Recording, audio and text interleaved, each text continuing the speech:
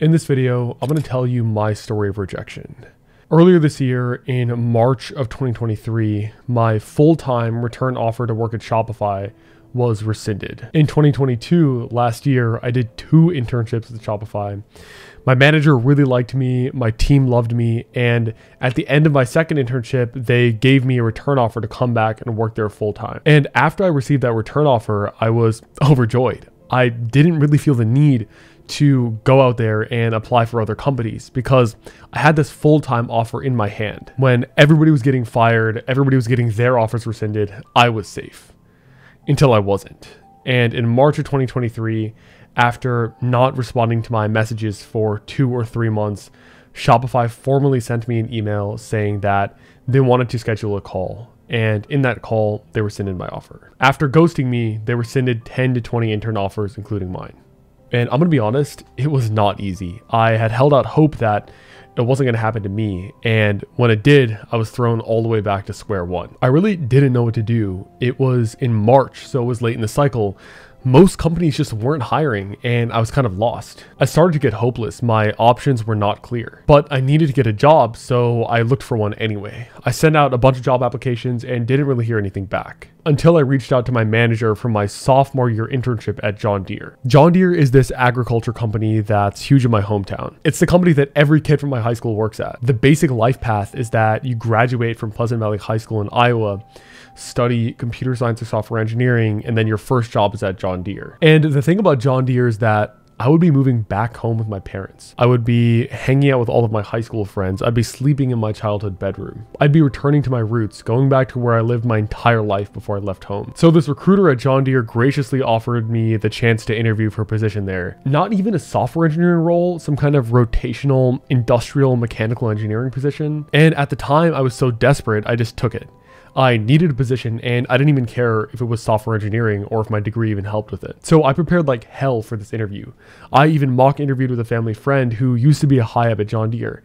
And afterwards he looked at me and he said, "Dude, you're a shoo-in. They're for sure going to hire you. They're going to love you. You're extremely qualified. Why wouldn't they hire you?" So I did the interview, made it through the final round, and I thought I did pretty well. Also, one of my best friends interviewed for exactly the same position. His interview was literally right after mine, and we both completed the full interview cycle. And about a week later, my friend texted me, "Yo, I just got the offer. I'm probably going to accept it and work there full time." And when I saw that, my heart sunk. Not because I was mad at him for getting the job offer, but because I didn't get the offer yet. So I kept checking my email over and over again, but nothing. And at this point, my mind was going crazy. It was all happening all over again.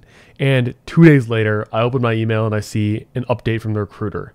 And it's, "Sorry, we can't offer you the position. Thank you for your time." Within 1 month, 2 major rejections. First from Shopify. I literally interned there 2 times, got a full-time return offer, and whoop, what do you know? They rescinded that offer. And then from John Deere, a company that I also interned at, a company that people were telling me I had a 100% chance of getting that offer. Nope, rejected. Again, John Deere was supposed to be that base employer. Kids from my high school, kids from my middle school were getting jobs there. So I applied and I didn't get it. And at this point I was like, who the fuck am I now? What the fuck am I supposed to do? What was the point of it all? I did 4 years of a computer science major at a good school. I did 5 software engineering internships. I did over 100 lead code problems, and I can't even get a job at John Deere. What the fuck is wrong with me? As soon as I got the rejection, I was just hit with this wave of despair. I picked up the phone, called my dad, and told him what happened. And okay, as an Indian male, you don't really cry in front of your father. But I'm gonna be honest, I couldn't really hold it back, and I think he could hear it in my voice. And the first thing he says to me is, "What are you afraid of?" He then said, "I will put you up.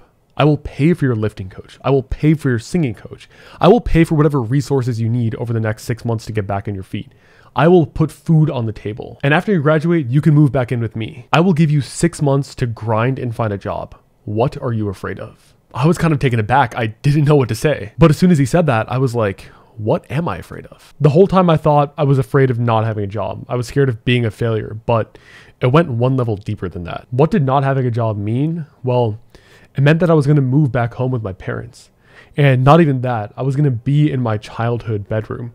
I was going to be sleeping in the same bed as I did when I was 10 years old. I was terrified that I was going to regress back to my degenerate high school self, the person I was before I undertook my journey of self-improvement. In my mind, not having a job meant that I was basically a high schooler again. That if I took one step into my high school bedroom, the last 4 years were all for nothing, and I was a failure piece of shit who wasted his degree and couldn't find a job. And as soon as my dad said that, not only would he house me, but he would pay for my coaching, my learning, any of my development, I instantly felt much, much better because I knew that I wouldn't regress. I knew that my progress, my self-development over the last 4 years would be preserved. And almost immediately, my mindset shifted. I found myself emanating this warm optimism. In fact, I started to be excited to not have a job. My singing and lifting coaches were covered, so now I actually had the time to focus on other things that I cared about. Now that I don't have a job, what else can I do? Well, I can focus on YouTube full time. I've never had the time to focus on it. It's always been a side thing because of classes and internships, but now that I'm unemployed, I can focus on it full time. YouTube can move from that side thing to the main thing. I'm so hyped to grind and grow and invest in this thing. All because I don't have a job. And you know what? I can travel now. I never really did extended travel before and took a gap year. Sure, I went on family vacations, but I never had the time to travel the world and visit all of my friends and family. And now I can. All because I was blessed by God to not have a job. I adopted the Jocko Willink mindset.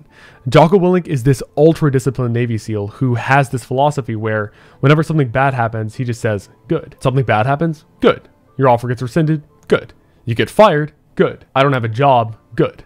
Now that I'm unemployed, I can work on YouTube full time and I can travel the world and I can really develop my mind. I can do everything I wanted to do that school and work was getting in the way of. And that mindset launched me out of this low-level depression. During that stage of my life, after all of those rejections, I would just find myself sitting in the car and crying. I'd be on the way to prepare for yet another interview, and in my mind, I knew that I'd get rejected, and I would just sit there and cry. But now I had this grin on my face, and I started to approach everything with this healthy level of optimism. As soon as my mindset shifted, everything good happened to me. So how did I end up actually finding a job? I mean, I'm working as a software engineer right now. I'm not actually unemployed. So how did I do it? And the key was that I took that new sense of optimism, I funneled it into my job search, and it worked. And the secret, the number one technique, was to stop hiding my rejection, to start sharing my failures with the world and using my network. I talk about using your network in every video. It's one of my core life principles that you need to use your network. What I did was, as soon as I got off the phone with my dad, as soon as I was imbued with this new sense of optimism, I immediately opened my phone and texted 15 to 20 of my friends, hey guys, I just got rejected from John Deere and Shopify rescinded my offer. I'm looking for a job and I need your help. Please send any opportunities you have my way. I'm really struggling. I also made public what happened with Shopify in a LinkedIn post. And when I shared my rejection with the world answered. People came in and helped me out. I got so many different opportunities and resources from people who heard about what happened and wanted to help me. And the one opportunity that finally worked out was from my friend Adam. He was in the computer science building, he knew that I was looking for a job, and he stumbled upon this flyer from a company who was advertising an open role. So he pulled out his phone, he took a picture, and he sent it to me. And I was like, fuck it, I'm gonna apply. And then I got the first interview. And then I passed the first interview. Then I got the second interview and the third interview. Then I got the final interview and then I passed and then I got the offer. And now I'm working there today. And you know what? Their offer is far, far better than John Deere. So sometimes things work out in the end. Thank fucking God I didn't get John Deere because I would have moved back home. I would have been doing some weird industrial mechanical engineering shit. And now I have a software engineering job that's higher paying. I'm learning a lot. It's a great work-life balance. I love the people here. Thank God I got rejected. Thank God I had to deal with the pain of not being able to find a software job. So in the end, the lesson here is 1, when something bad happens, just say good and focus on the benefits. I was genuinely excited to work on YouTube and travel, and it brought this healthy optimism about me. And number 2, share your rejection with the world. If you just share your vulnerability, if you stop being so afraid to open up to people, people will step in and help you out. If you tell everyone in your network that you were rejected, chances are that someone will help you. That's what worked for me. If you're interested in my ultimate checklist to land your first software engineering job or internship, you can sign up for my email newsletter. The link is in the description. It's completely for free and you can unsubscribe at any time. If you're new here, my name is Aman. I'm a software engineer, and on this channel, we explore self-improvement topics focused through the lens of tech and coding. So if you're interested in that, please consider subscribing. Also, check out my Instagram. It's at Aman Manazar. I'm posting more often there about singing and lifting and other aspects of my life outside of tech. So if you're interested in that, please give me a follow there. Thank you guys for watching, and I will see you in the next video.